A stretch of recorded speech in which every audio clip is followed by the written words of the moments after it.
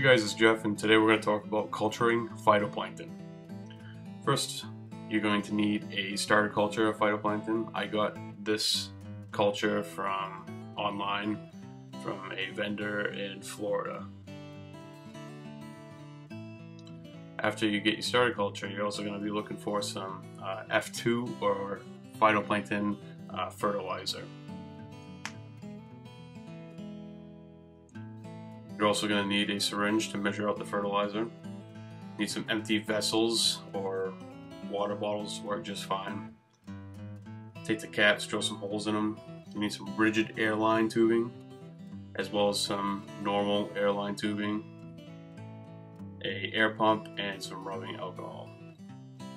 First, you want to start removing all the labels from your empty bottles. You can use 1 liters, 2 liters, anything that, as long as it's clear and sterile. You always want to make sure that you're sterilizing everything with rubbing alcohol.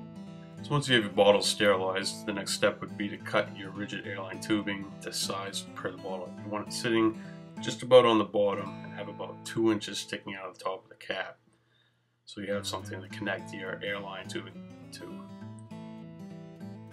It's pretty easy to cut. I'm using just a normal pair of house scissors to do this, but you're going to want to make sure that you sterilize everything after.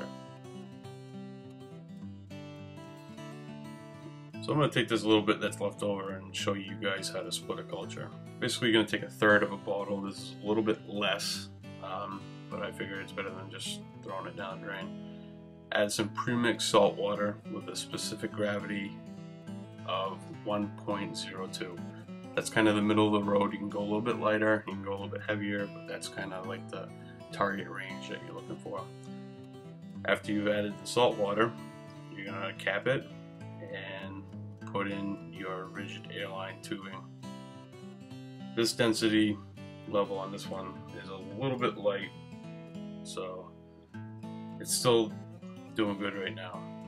Before you cap it, actually, you're going to make sure that you put in the F2 or the phytoplankton fertilizer. I went a little heavy on the dose on this one. I actually put enough for a liter, and this is a 500 milliliter bottle that I'm using. Where it was so light, I didn't want to give it the opportunity to die, so I put a little bit extra in there.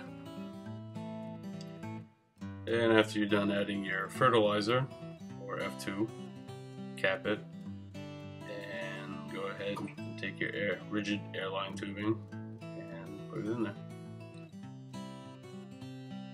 And this is the setup with lights. You want to use 6500 Kelvin lights. I'm using gang valves to have that many bottles going. And your new culture is ready to split every week. So it's pretty easy, guys. If you're interested in culturing phytoplankton, I got some more information in the link below. I'll catch you guys next time. Thanks for watching.